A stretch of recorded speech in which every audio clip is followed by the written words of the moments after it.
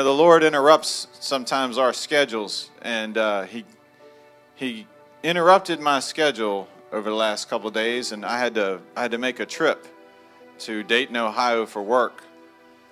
And on the way back from Dayton, I was just there for only a few hours for work. I was flying back in the airplane, and I was sitting in the seat right behind first class.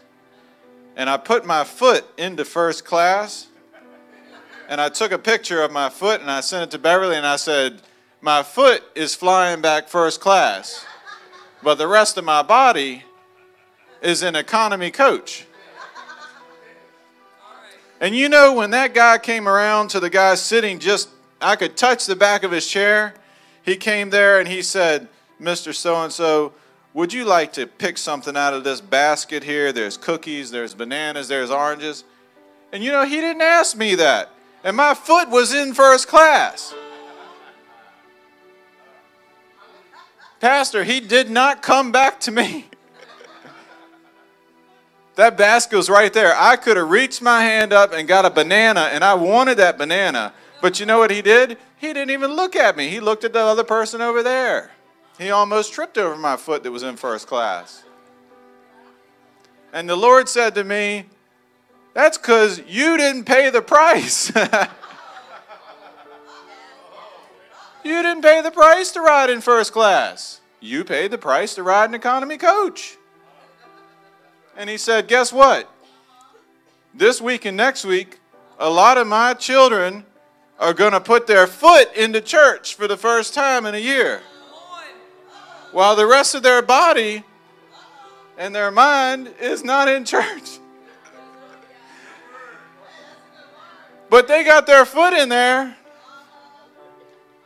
but they're not paying the price.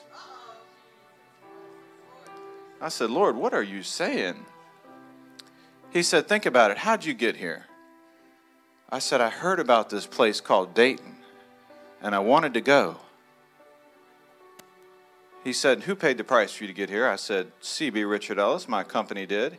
He said, you didn't pay the price to get on this plane. I said, no, I didn't. But I had to show up at the airport, right?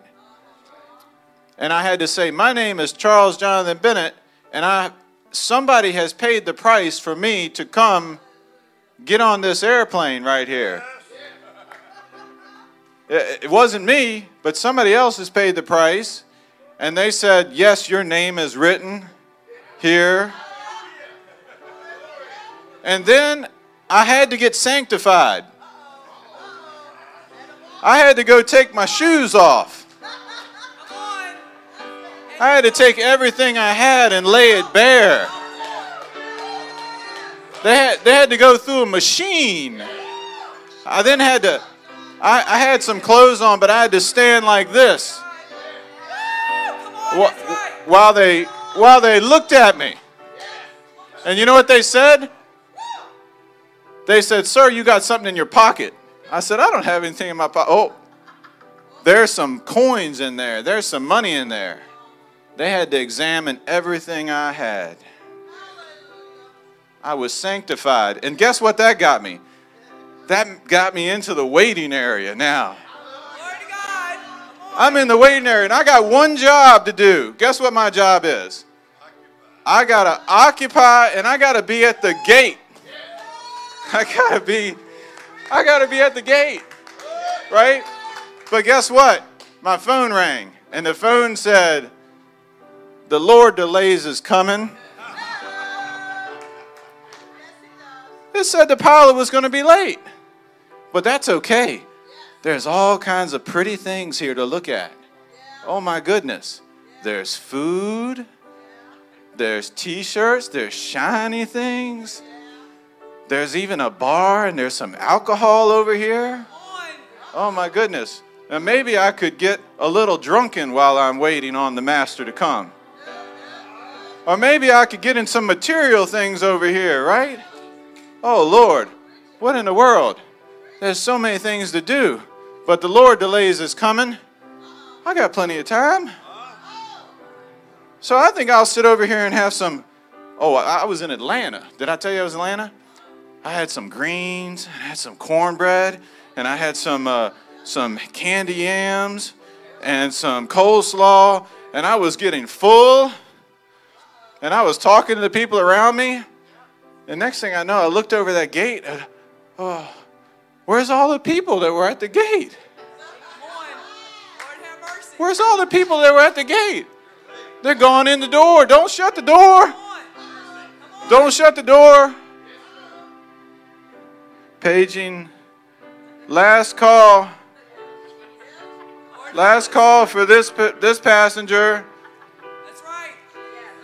We used to see you waiting at the gate, but you stopped showing up at church on Sunday. Last call. Where are you? Oh, well. They're closing the door. Just like in the days of Noah. The door is closed. I'm sorry. I know you had a ticket. But you said the Lord was delaying his coming. And you got drunken. You got caught up in the material things of the world. You got distracted over there looking at that magazine. They had a Sports Illustrated swimsuit magazine over there, Pastor. Right on the rack. But thank you, Jesus. I got through the door before they closed it. Praise God. But Alfredo didn't. Alfredo, paging passenger Alfredo, last and final call. And then we took off. The rapture.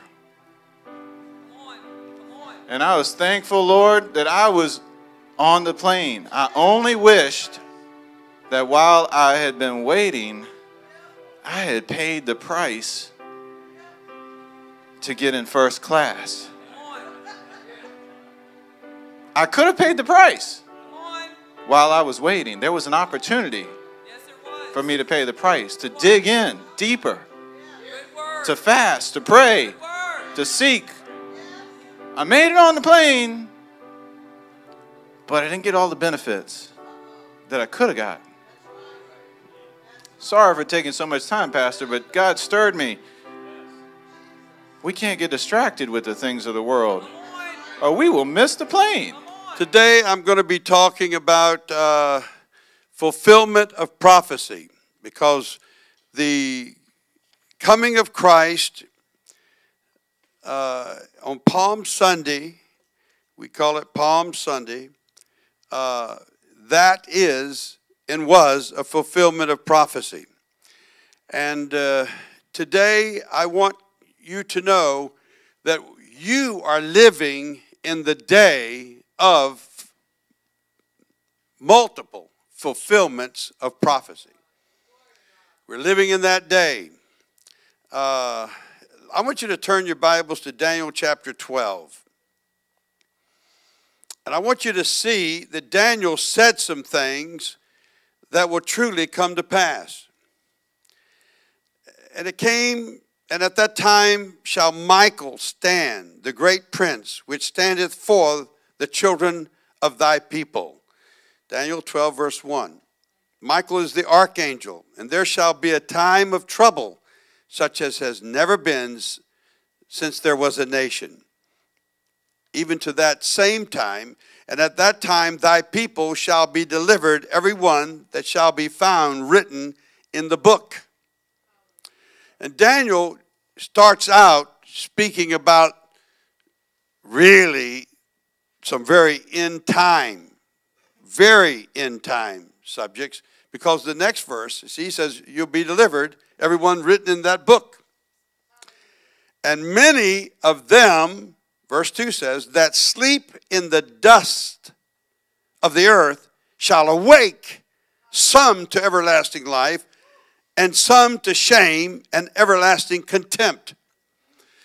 Now, what Daniel did not see is that the people that are written in the book, and they're in the dust of the earth, they're going to be raised at the rapture. Because God didn't show Daniel everything. And 1,000 years later, there's going to be a resurrection of those that are full of shame and contempt. After the millennium, there's going to be the resurrection of the damned. And in the meantime, they are without their bodies, just like the saints that are in heaven don't have their bodies. The number one thing that people want in heaven today is their bodies.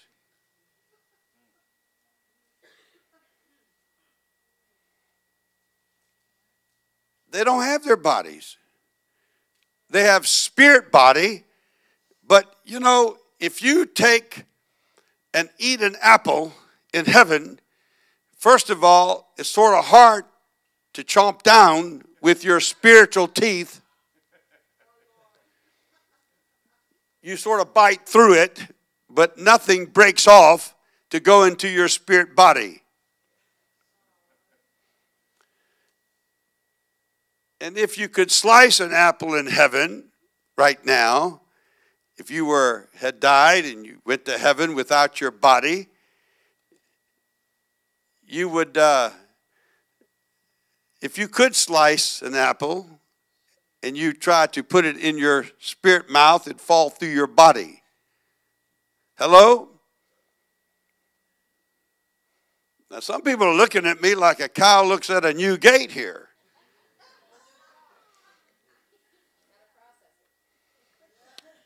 But there are some that are eating in heaven today.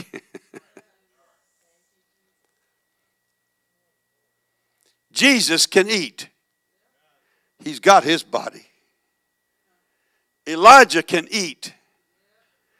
Enoch is eating today.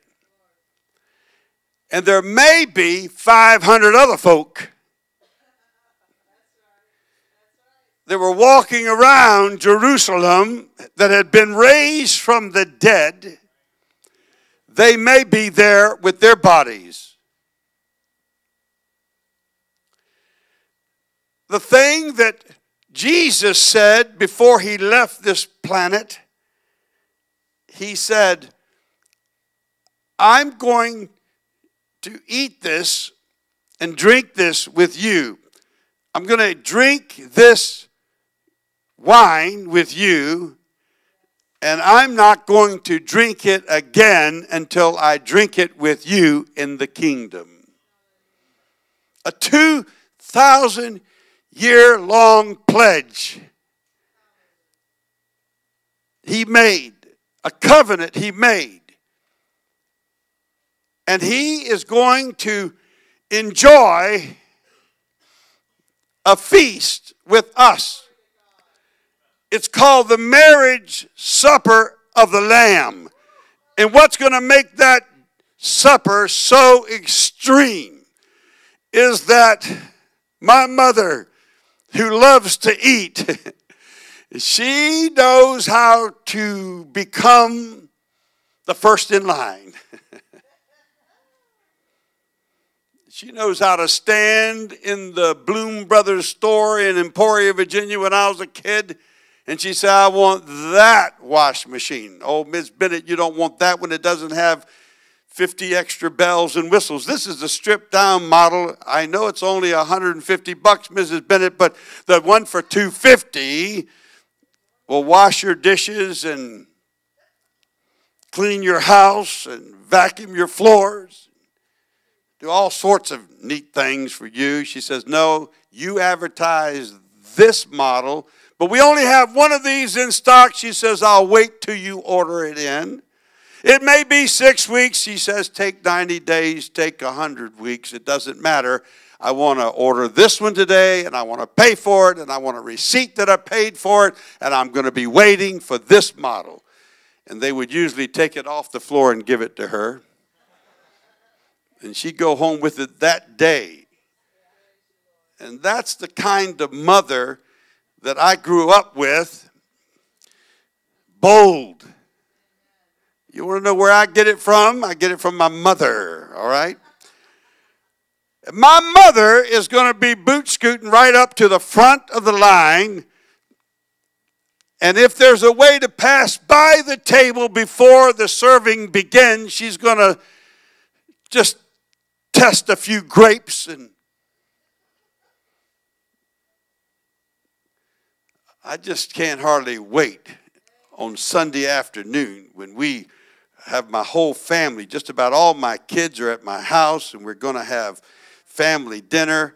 And I'll walk through the kitchen and I'll say, you know, that piece of chicken right there doesn't look good. Let me get it out of your way. And I'll eat it and I'll say, yep, that's right. It was very bad. And then if there's something really good there, I'll tell everybody, you know, I don't think you really want to eat this. It really tastes terrible. See, if there's one thing Christians like to do, it's eat.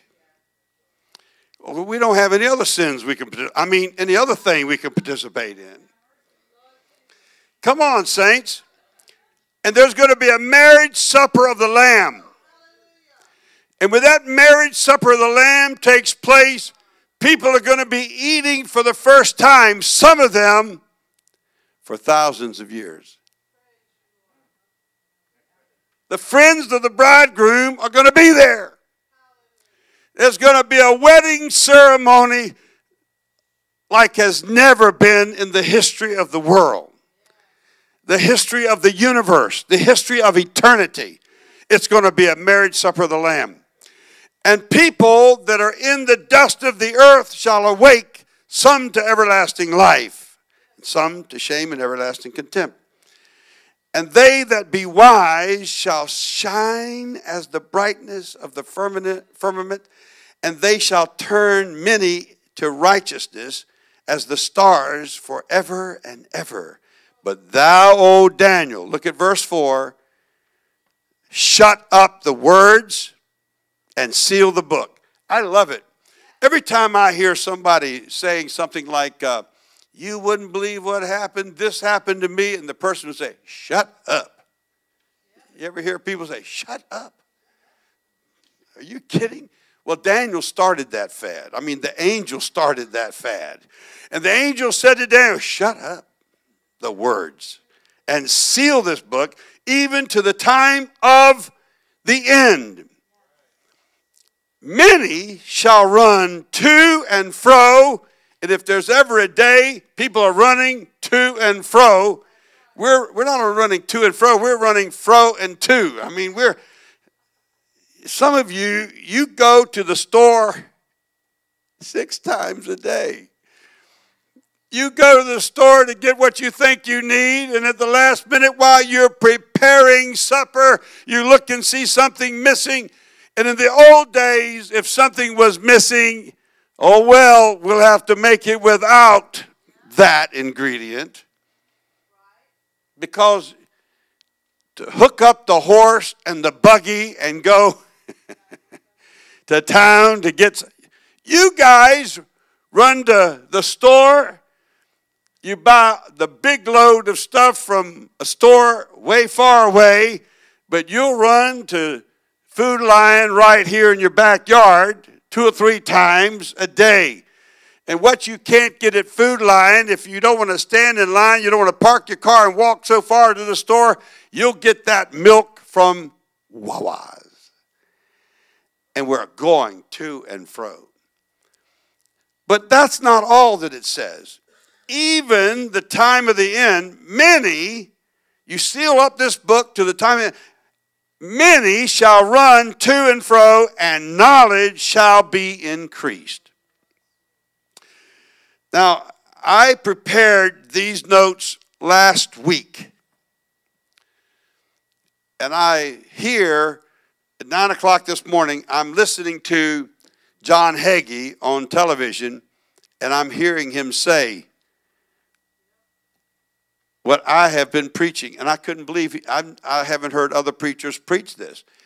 But John Hagee said, from the time of earliest history, man was riding horses until 100 and few years ago. The technology that we had for radio, it took a transmitter 4 times bigger than this pulpit. From the front of this pulpit to here, and 6 feet tall to transmit with tubes. And tubes was the way to go. And technology advanced like at the speed of light. But something happened because technology was at a standstill using the tubes, the old tubes, until someone invented the transistor. And this telephone that I have in my pocket today, you know, the first radios that we came out with, they would advertise it, this is a 3-transistor radio. And people went, whoa. And then this is a 5-transistor radio. And they went, whoa, whoa. And then they had like 25 transistors in this radio. And they went, yahoo. I mean, it just kept getting better and better. How many transistors do you think there are in this telephone? Huh? 1 billion. That's what I was told. I may be wrong, but there's lots of them. And the first transmitter for WHAP radio was this big and is still sitting in there, and someone's coveting it because the tubes in there are still good.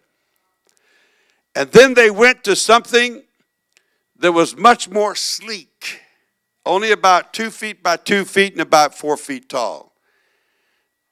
And that was all replaced this past few months ago.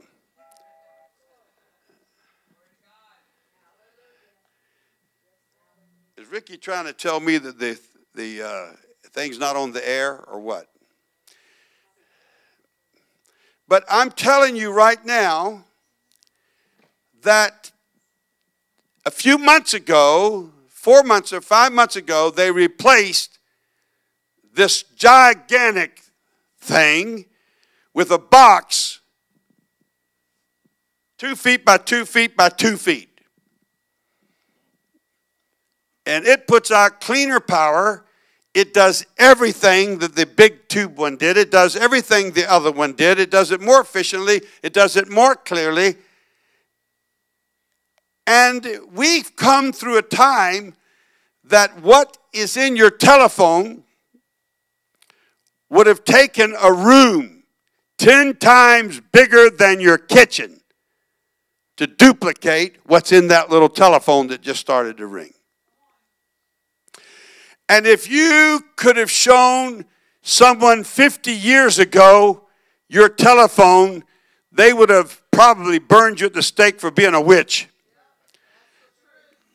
You have supernatural technology that has been allowed by God to be put into this earth. And I was blown away last night when I was flipping through the channels on channel 50 in this area. It's this Discovery Channel, and they're talking about how technology came to us. And every time there was a UFO crash, technology exploded. And I'm thinking, are you serious? 50 years ago, people heard about UFOs, but they never gave any credibility to them. And in 1989, a guy said, I work at area S1 over there in Nevada.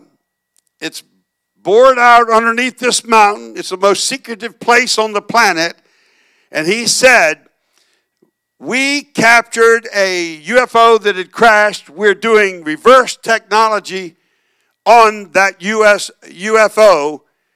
And he said, there is a new element that will be put on the periodic table. Now, some of you maybe don't know what I'm talking about, but there's iron and calcium and all these elements. We study them in school, and that has not changed for 100 years until this past year. and they put on the periodic table 2 new elements. And those elements that they found was the very element the guy said. He named it, he called it, and sure enough, it's now on the table. And I saw the recording where he stood up in 1989 and said, there is an element. They used this element to do anti-gravity work. And today it is on the new publications of the school books for the kids, those 2 extra elements that were not there before. We're living in the day that Daniel talked about. Shut up the words and seal the book till the coming of the time of the end. Many shall run to and fro, and knowledge shall be increased. Then Daniel looked, verse 5, and behold, there stood another 2. The one on this side of the bank of the river, and the other on that side of the bank of the river. And one said to the man clothed in linen, and who might that man be that was clothed in linen, which was upon the waters of the river? Who is the water walker? Hello? How long shall it be to the end of these wonders? And I beheld the man clothed in linen, which was upon the waters of the river, when he held up his right hand and his left hand unto heaven, and swear by him that liveth forever, that it shall be for a time, times and a half, when he shall have accomplished to scatter the power of the holy people. All these things shall be finished. And I heard, but did not understand. But I heard, but I understood not. Then said I, O Lord, what shall be the end of these things? He's trying to find out when the end's going to be. How many of you would like to know when the end will be? Now, Sister Phillips just today said, no man knows the day nor the hour. And that's right. Except my Father which is in heaven. That's the words of Jesus Christ. And every person that tries to tell you they know the exact day and the hour that Jesus is coming, don't follow them. They're lost. And I heard but did not understand. And he said, go thy way, Daniel, for the words are closed up. I'm not telling you. And sealed till the time of the end. Many, now then he says, many shall be purified and made white. What's he saying? Daniel lived in a day that men were not purified and made white. But he's saying to Daniel, Daniel, there's coming a time that men will be made purified and white. He's not talking about the color of their skin. God have mercy. They'll be made white and tried. But the wicked shall do wickedly. And look at this part here in verse 10. And none of the wicked shall understand, but the wise shall understand. I'm talking to a politician yesterday, and he's telling me he's running on a certain ticket, and he's going to defeat this woman who's running in Petersburg that is absolutely voting too much for the other party. And how can this be? She doesn't represent our people. And so I just flung out a question, Well, how can you be for that party that you're a part of and you believe in abortion? And he went on his explanation, an intellectual explanation. And he is convinced.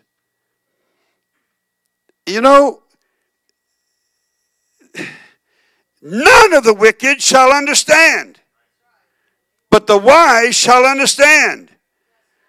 And the people that are made white and tried, they're the redeemed ones. Ask him 4 or 5 points. I've lost all hope in every kind of party. Hello? My hope is built on nothing less than Jesus Christ and his righteousness. Because I don't care what party you're talking about, wicked people in high places are controlling every aspect of our lives. But the prophecies of God are sure and they're coming to pass. And watch this next verse.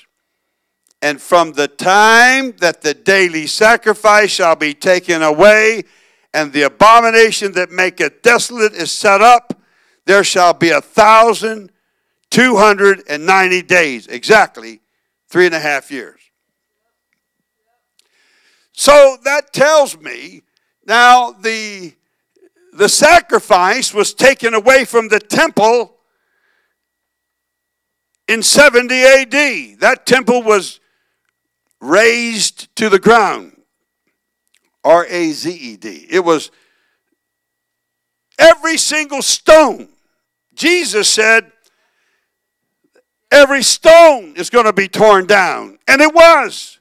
Because when they took over Jerusalem in 70 AD, they lit a big fire inside of the temple. Why'd they do that? Because the whole thing was covered with gold plate. They burned it. But they didn't consider one thing. When gold is hot and it's flowing, it is so fine that 1 pound of gold can make a wire that wraps around the face of the earth. And this that they did in the middle of the temple melted the gold, and the stones where the fire was at on the floor of the temple became so hot that the gold went into the cracks of the floor. The whole temple became so hot that when the gold left the ceiling, it went everywhere down into the foundations. And they literally took every single stone apart to get the gold. Jesus foretold it, and it came to pass. And then he says, but the angel is saying to Daniel, that's not what he's talking about, because we know that the age of that age was not finished in 1,290 days. So the sacrifice will be set up again. The temple will be rebuilt again. And the courtyard, which is where the mosque of Omar, the mosque is built, is in the courtyard. And the book of Revelation says the court has been given to the Gentiles. But the temple will still be rebuilt. Now, I don't know how it could be, because everyone says if they build a temple on the top of the temple site next to the mosque, there's going to be a war like there has never been. But something's going to happen, and they're going to build that temple, and they're going to start the sacrifices again. And the Antichrist, in other scriptures it's clear, he's going to come into the temple. He's going to do something that is paramount to the abomination that makes desolate. And when he does this thing, which is the abomination that makes desolate, and I can think of no other thing that is an abomination that makes desolate other than homosexuality. And something to do with homosexuality, which is being forced upon the people of the world today. That abomination that makes desolate, when it is done in the temple of God, the Jewish people are going to flee to the city of the rock, which is possibly Petra. But there's an interesting thing that this angel says that people don't consider. God is saying when the abomination that makes desolate is done in the temple, you can count the days and the tribulation will be over. 1,290 days to the day. And then he says, blessed are the people that waiteth in coming to the 1,305 and 30 days. Blessed are the people that live on this planet that make it to 45 days after the tribulation that have not received the mark. Blessed are the people that live beyond the 3.5 years, because those people, they are going to be the new people that populate the earth. I'm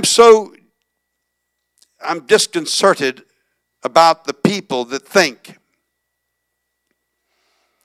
that they're going to come back after the rapture as mayors and doctors and lawyers and Indian chiefs on the planet, when we're going to rule and reign with Christ. And Christ rules and reigns in the heavens. And the prince of the powers of the air have a structure in the heavens. We're going to take over the place that's now inhabited. Those places of mights and dominions and powers, where the powers and principalities and the wickedness, the supernatural wickedness in high places that influence the wicked people on the earth. We're going to take those places. We're going to rule and reign with Christ. But there will be a population of people that have not been raptured, that have not been changed in a moment and twinkling of an eye, because he says here, blessed are the people that live 45 days after this major battle of Armageddon.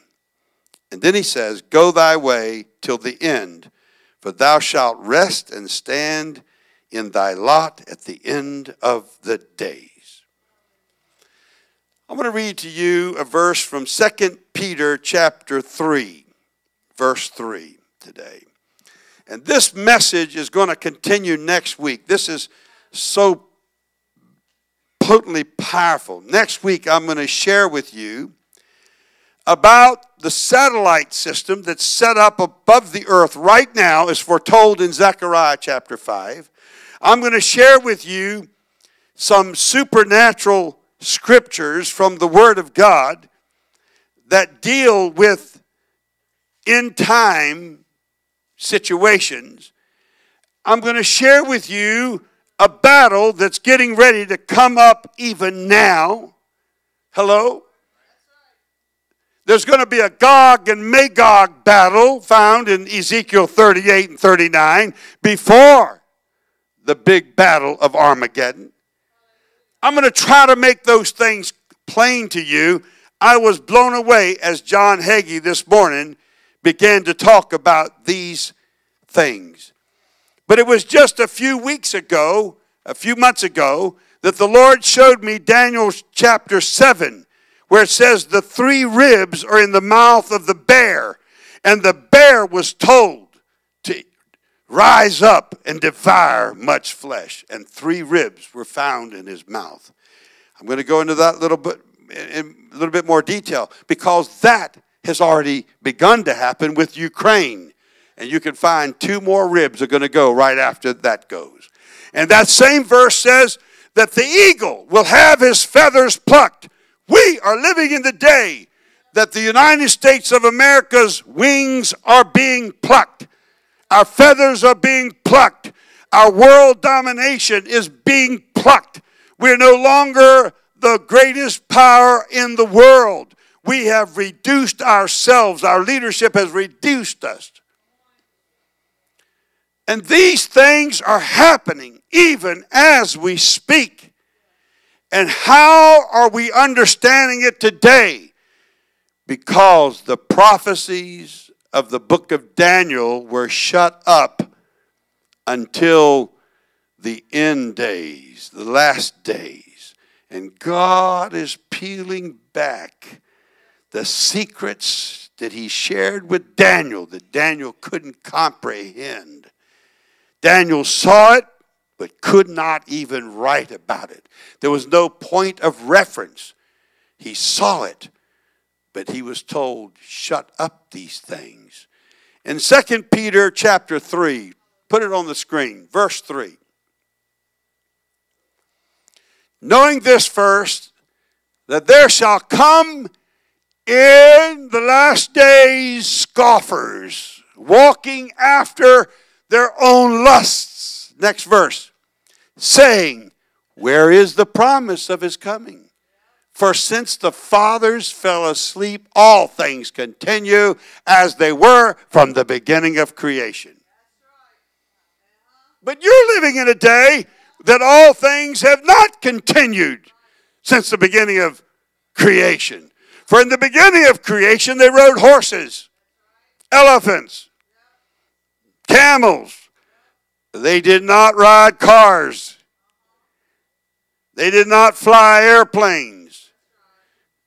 From the beginning of creation till today, things are not the same. And they're not the same because you are living in the last of the last days. I believe that people are still scoffing, though, because they're eat up with their atheism. And they cannot come to grips with the fact that God is God. Beside him there is none other. Sister Phillips said it so beautifully when she said, this is the way it is. God said this. God said that. God did this. And she said, it's a fact that God. In the beginning was the Word, the Logos. And folks, we're living in the days where men are still scoffing. The more intelligent they think they are becoming, the less they believe in the rapture now than before. But here's what the angel said when Jesus ascended. He said, this same Jesus that you saw taken up will come in like manner. Oh, hallelujah. As far out as it seems, as big a stretch as it seems. I'm going to share with you next week in the book of Daniel, the 10 toes. That's where we are. The toes made out of clay and iron. And clay and iron doesn't mix, and it's not strong. But the allegiance, the angel said, are 10 nations. And those 10 nations, 5 on this foot, Eastern Orthodox, 5 on the left, Western religion. 5 nations that are under the power of the Greek Orthodox Church. They were influenced by Greek Orthodox. I'm going to tell you what nations they are. And Russia's not part of that because Russia is the bear of the north. He's got his own Bible prophecies deal with Russia, but there's going to be 5 nations. Greece, Turkey, Syria, Egypt, Libya. We're going to go over it next week. You don't want to miss next week. And the 5 that are under the influence of the Roman Catholic Church. Spain, Gomor, that's Germany. We're going to get into it. Because you're living in the last days.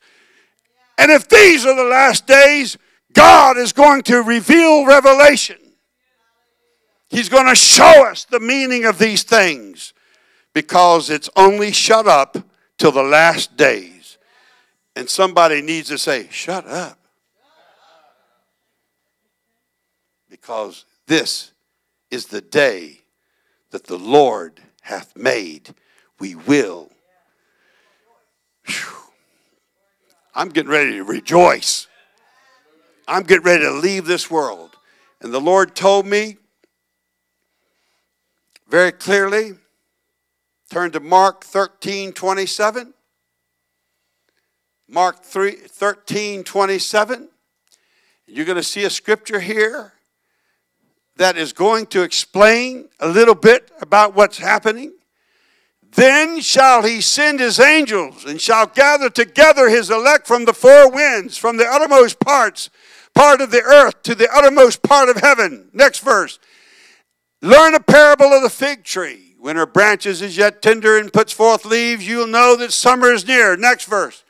So you in like manner, when you shall see these things come to pass, know that it is near, even at the doors. Next verse. Truly I say unto you, this generation shall not pass till all these things be done. Next verse. Heaven and earth shall pass away, but my word shall not pass away. His coming is even at the doors. He's standing at the doors. Something awesome, something terrific, something terrible is getting ready to take place on this planet. Jesus is coming soon. And I say to every person listening to this broadcast today, I say to you, get right with God. And like Sister Phillips said earlier, get ready, stay ready, be ready. Like John Bennett said, get ready. You're in the waiting room before the plane takes off. Oh, hallelujah. Don't be stuck over there in the bookstore looking at the Sports Illustrated edition. Don't be sitting at the bar drinking and sipping something and carousing with a few people, hoping that the girl sitting next to you might want you to meet up with her sometime. Put all those things aside. Put aside every weight and every hindrance that would so easily beset us. And get ready, for the coming of the Lord is at the doors. Pray with me now. Say, dear Heavenly Father, keep me. Don't let me fail. Don't let me get left behind. Don't let me be doing something I should not be doing when you come again. Help me to stay ready. Help me to prepare myself. Help me, Lord, pay the price to be in the first class section of this great chariot that you send to take us away. In Jesus' name, when the rapture takes place, let us be found doing his will. In Jesus' name. You better make that your prayer every single day. Every day, make this your prayer. Until next week, invite a neighbor to come back. Invite somebody to tune into the telecast. Listen, next week, I'm going to go into some phenomenal detail. And I think it's going to be a massive change in your life. You'll have an understanding of what's going to happen in the end time like you never had before. Stand with me to your feet. Let's raise our hands to heaven and say, thank you, Lord. We're serving you. You don't have to agree with everything that I believe. You don't have to agree with every understanding of Scripture that I bring out. But one thing you have to do, you have to say, Jesus is my Lord. You have to believe in your heart and confess with your mouth the Lord Jesus. And believe in your heart God raised him from the dead, and you shall be saved. Father, thank you. We raise our hands to you, Lord, and we say, blessed be the name of the Lord. You fulfill Scripture on Palm Sunday, and you're fulfilling Scripture today. Thank you, Lord, for Palm Sunday. Thank you for the resurrection of Jesus. Amen.